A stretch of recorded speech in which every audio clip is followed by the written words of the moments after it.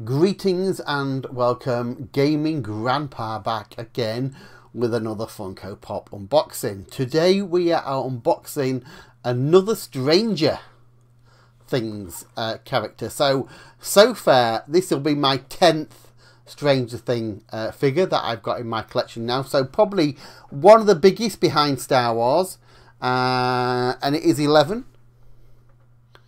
Now this 11 goes with my other 11s, so I think I've already got 2 11s.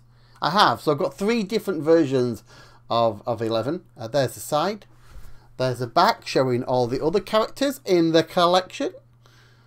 That one at the bottom here, I need Eddie so badly. And there's a side view of the character itself. So we'll get the figure out of the box. So yeah, so like I said, I do like the Stranger Things series. Boo, no backing card.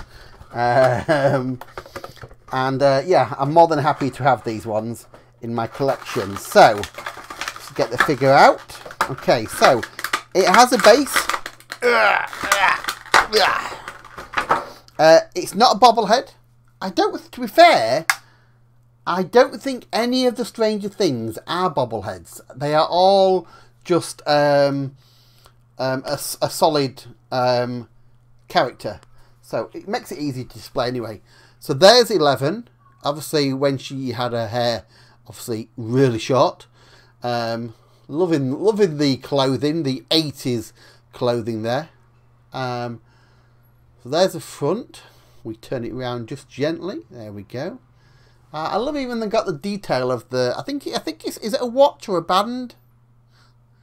There's the rear of the character. Not a lot to show really on the rear, is there?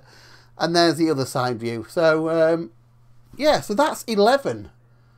So again, another one to add to my collection. So yeah, like I said, I've got 10 now, 10 and counting. So. Thanks for watching, guys. I hope you enjoyed the unboxing. If you did, please check out all my others, and I'll see you all in the next video. Bye, guys.